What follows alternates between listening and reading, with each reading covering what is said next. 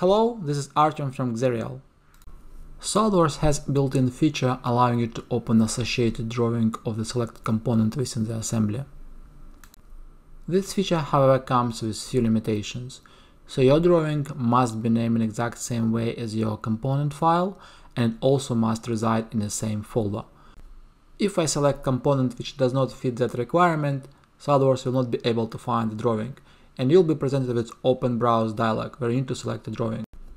But sometimes, like in this case, my drawing are saved in a subfolder called Drawings, or it could be any other name, and it also might not necessarily match the exact name of your file.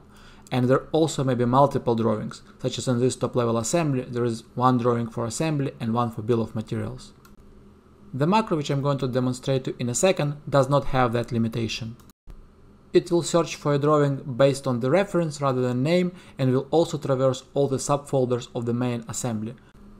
So as you can see, the drawing has been successfully found and opened.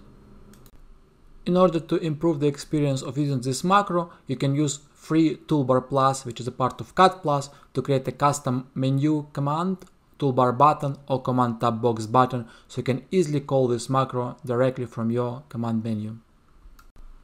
I can just select component in the graphics view and click my custom macro button to open the associated drawing. In some cases, you might want to just quickly review the drawing or apply some minor changes. And this process may take quite some time if you want to load a large drawing. This macro allows to leverage detailing drawing mode, which allows you to open drawings quickly. We simply need to change the value of open drawing detailing constant to true. Now all the drawings will be opened into detailing mode automatically. This macro can also open drawings of top-level documents. For that, just make sure that no components are selected. So now just let's click the macro and we'll open the top-level drawings. And because we have two of them, two drawings will be opened. And as you can see, both of those drawings are opened in the detailing mode, thus significantly improving the performance. Thank you for watching this video.